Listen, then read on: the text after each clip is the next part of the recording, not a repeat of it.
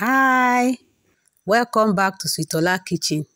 Today, let's make pap, ogi, akamu, depend on how you call it.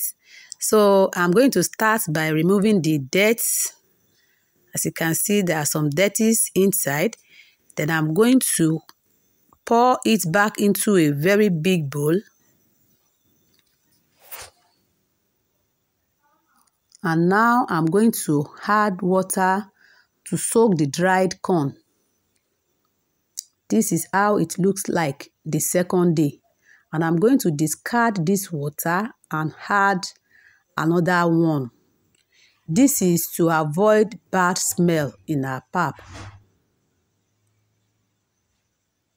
So I discard this. Then I'm going to add another water. And that is how I'm going to do it till the third day. All right. You can also use your white corn. I just like yellow corn for my pap. So till the third day, I will just rinse it off the next day, then take it to commercial grinder.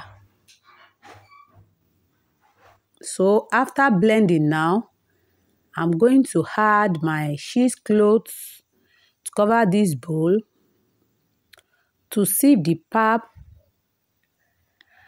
That is to separate the chaff from the pap. So I scoop my desired quantity into this cheesecloth. Then I start to sieve.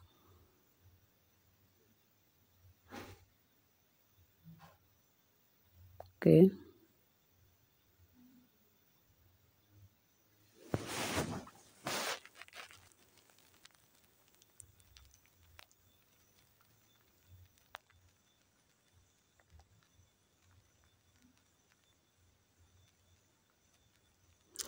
This is how I'm going to do it until when the pap is separated from the chaff here.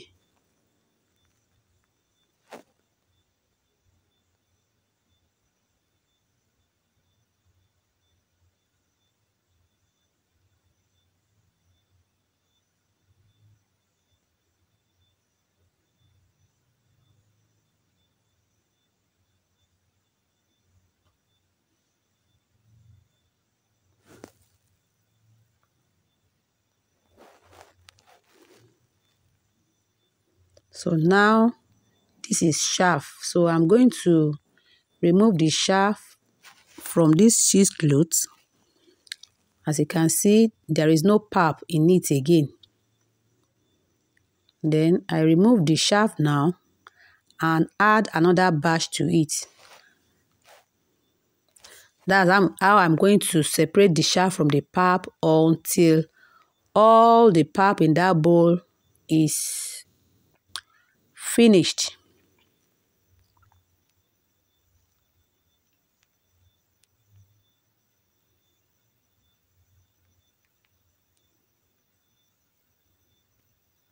So now I'm going to strain for the second time.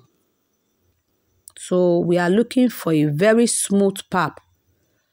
So, and the second time I'm not using cheesecloths. I'm using this my strainer. So we just have just little amount of chaff now. So after this round, then I'm going to leave it to settle down till the next day. If you do it in the morning, you can leave it till evening or night, or just like 8 to 10 hours. I think everything will be separate. The water will be separated from the pap.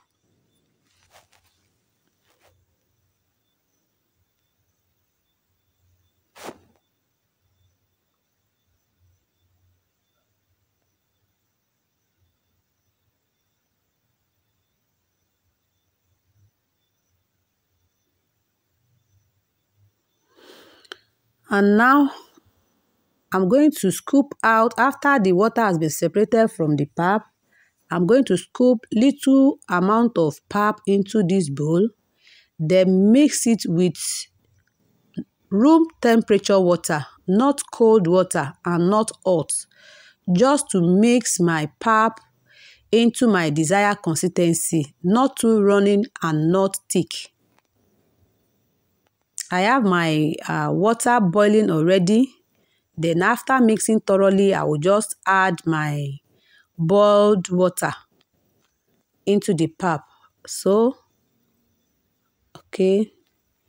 And the amount of water you add this depend on how thick or light you want your pap to be.